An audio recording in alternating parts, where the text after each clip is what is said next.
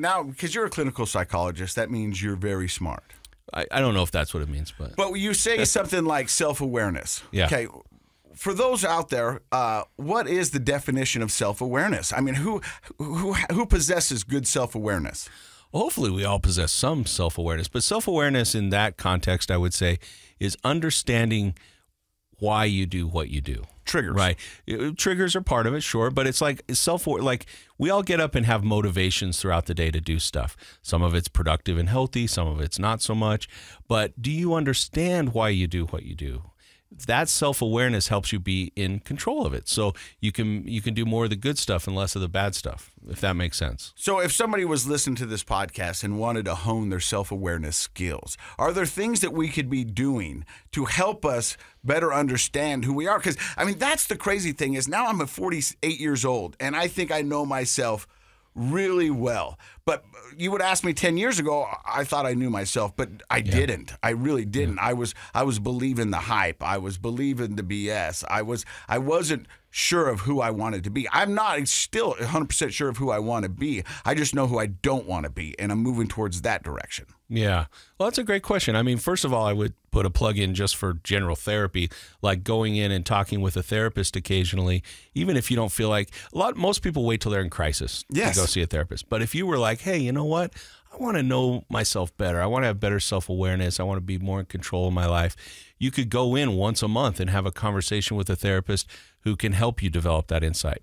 But a shortcut, not a. We call them life hacks, bro. Okay, life hack, bro. Yeah. But not a substitution for good therapy. But here's an exercise that I sometimes ask people to do. Okay. And that is, it's an ABC journal.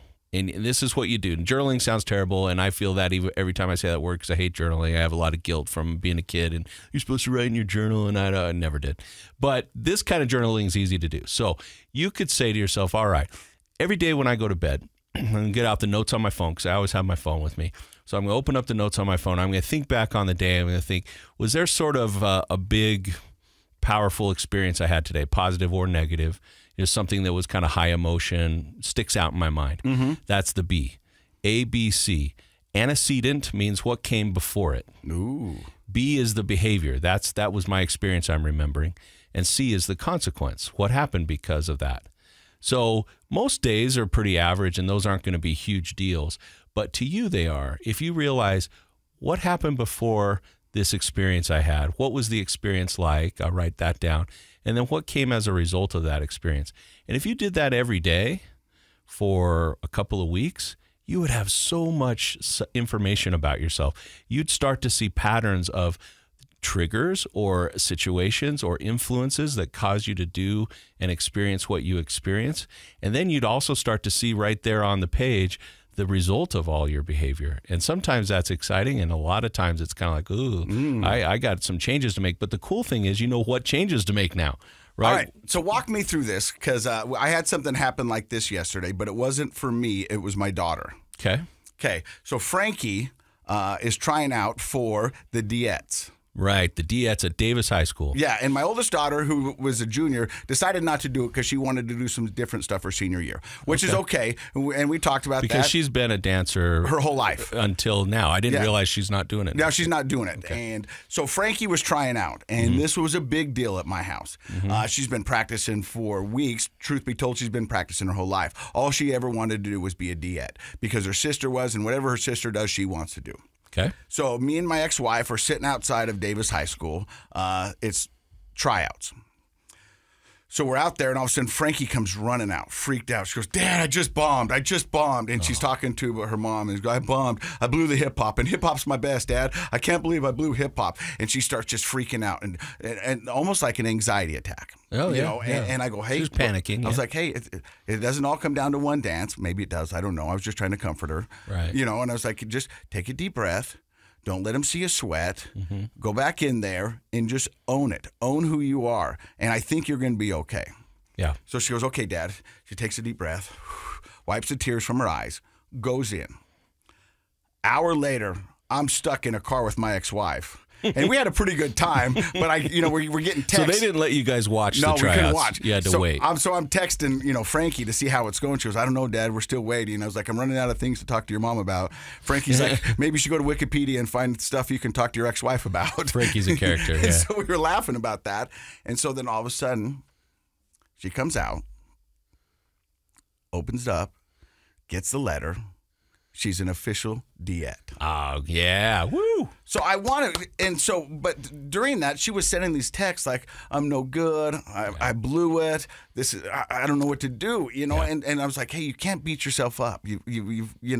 Negative self-talk. Negative self-talk. And I was like, hey, we can't have that. All you can do is go in and give it your best. Right.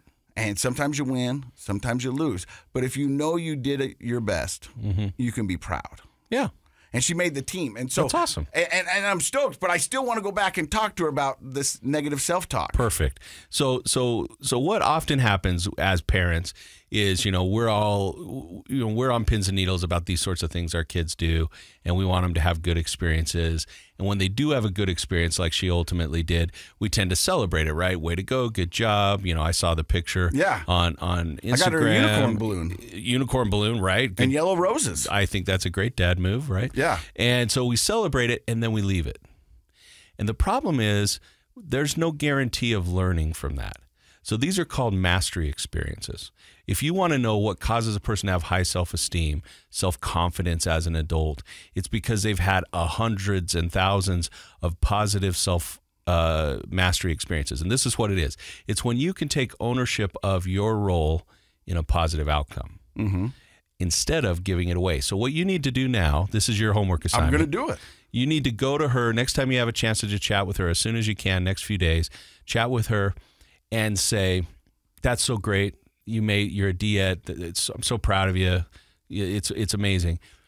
But what do you think you did in order to make that happen? Now, here's the kicker.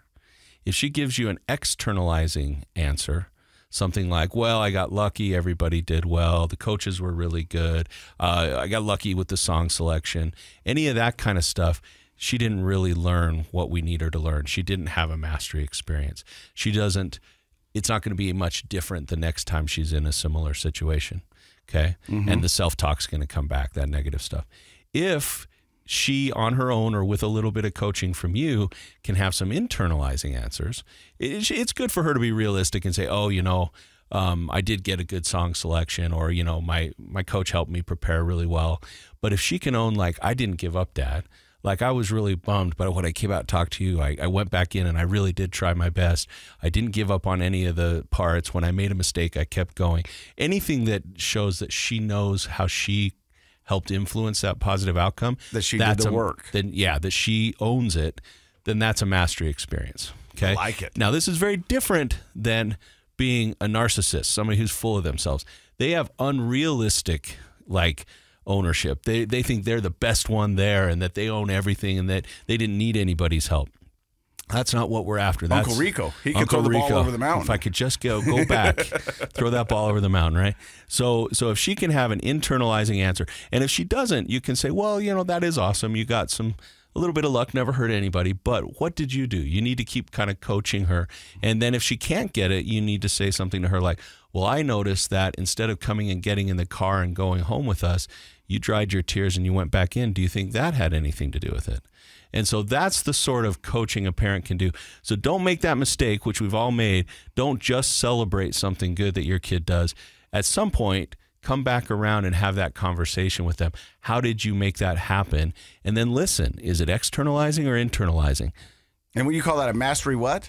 Mastery experience. Okay. And so this is why... The 10,000 hours. Yeah, well, that's practice. But yeah, you're owning it, I assume, if you're sticking with something that long. Yeah. But this is why a purple ribbon doesn't do anybody any good, right? Like, we all grew up with we get a lavender ribbon. And I think on this show, I've told my story of in the 4-H club, which I shouldn't have been there anyway. And then I got this lavender ribbon. I threw it in the trash because even at a young age, I knew that that didn't mean anything.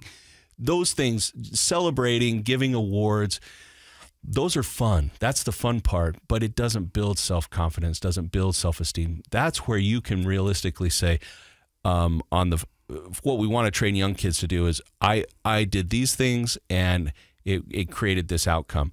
As you get a little more mature, you can also do the other end of the spectrum, and you can say, when I messed up because I did these things, and I'm going to do it different next time. But we'll wait till she's a little older on that. Okay. But like right now, it's important for kids. And you know what? If you're 50 years old and you're struggling with your self-confidence, you can do that for yourself now. You can say, well, do I give away responsibility for my success? Can I not own it? Do I have this unrealistic humility? Some people who grow up in really religious households sometimes have a hard time owning, and because they feel cocky instead of saying, "Oh, I give it all up to somebody else did it for me." It's like, no. What did you do? So I hope you'll have that, and then you got to come back and tell us how. I'll report back to you. That's why I love having a doctor as a co-host. I mean, he's wicked smart, guys. He really is wicked smart. Well, I don't know. You should put that on your business card. Wicked smart. I should get a business card. Yeah, for there starters. you go.